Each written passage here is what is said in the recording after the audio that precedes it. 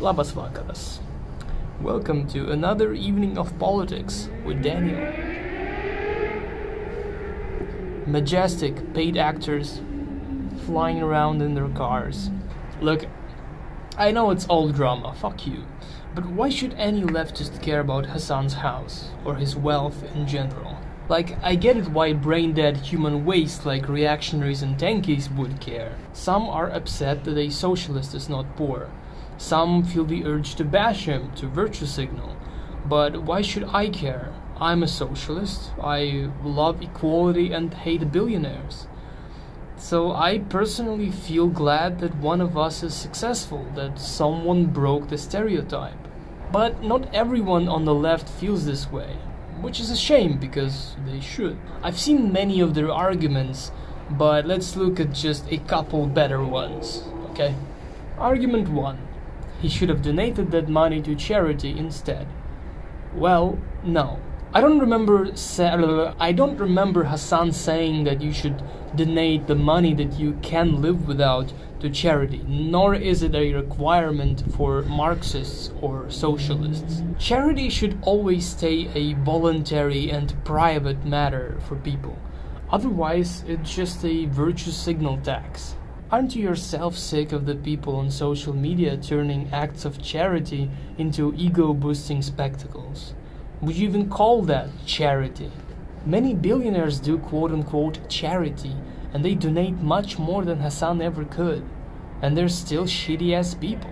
Sure, if Hasan donated his money to charity, he would be an even better person. But he is by no means obligated to. And instead he consistently advocates for redistributive policies. I'm sure he would be happy to give that money away in the form of taxes that would later go to the poor through properly accountable and efficient governmental institutions. I say this all the time to a lot of people that fucking yell at me. If you're mad at me, tax me more, okay? Tax people in my income bracket more. Vote for politicians and agitate politicians to tax people like me more. Argument 2. The purchase of that house contributes to the capitalist system of wage slavery. And unlike buying food or clothing, it's not even essential. This argument is a much better one, but still not quite convincing to me. Ultimately, we are going to continue living in a capitalist-dominated society for a while, and we all have only one life, or so it seems. So it's okay to try and live the best life you can, as long as you're not exploiting people yourself, and you're putting effort into changing society for the better. Hasan has already done much more to popularize socialism than most of us will ever do, and it doesn't seem like he will stop advocating for socialism anytime soon. Now, I will spare you the pain of listening to other arguments, since the overwhelming majority of them are just attempts at pointing out imagined hypocrisy and single brain cell gotchas. In the end, though, I must admit that Hasan is by no means a perfect guy. He is a charismatic dumbass who put in some effort and got lucky, and now is compensating a bit for the many years of being unsuccessful. He says he's a socialist and he hates the capitalist stranglehold on society, but in my opinion he spends way too much time on his stream reacting to Jubilee videos instead of organizing and doing other tangible political shit. He covers himself in USSR symbolics and then fails to thoroughly condemn the red fascists who came along with actual leftists. Not perfect, like any of us, but a proper reaction to his shortcomings is not shitting on him.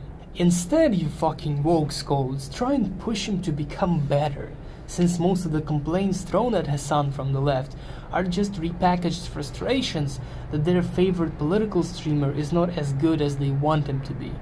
And you know what?